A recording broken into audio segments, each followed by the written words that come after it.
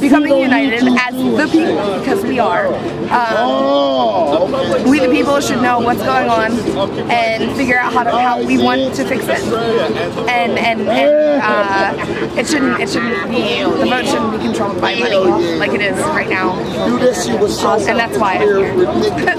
Yeah, hi, my name is Phil. I'm Australian. I've been occupying in New York for 3 weeks, and this is my first day at DC.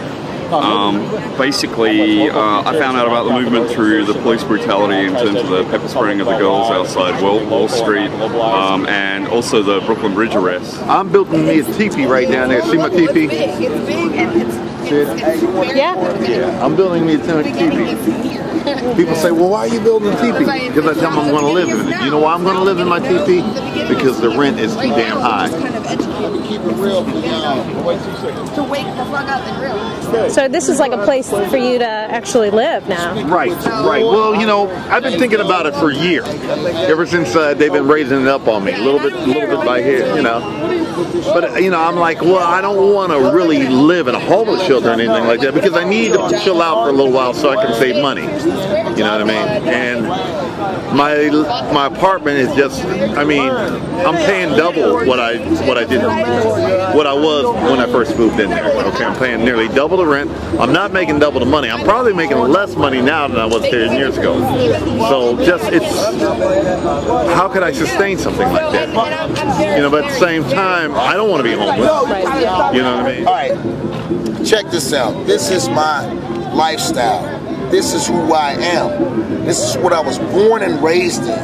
From the ghetto, from the gutter, from nothing, to make something out of nothing. You understand? You got that? Okay. All right. This is for the less unfortunate, man. For those that always been working all to proceed to be something that apparently that they're not. But they want to be somebody. They want to be heard. That's all any human being wants to be known for, is to be heard for something that you're good at, and pursuing that and make a career out of it.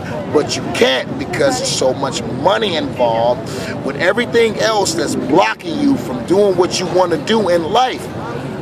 Some people just want to sit back, relax, chill in the garage, have a couple beers, watch football, have your woman come out there, come on in, wearing her jersey, popping popcorn for all the boys. You know what I'm saying? That's the life people pursue to live. But we can't live that way because we're getting destroyed by bankers.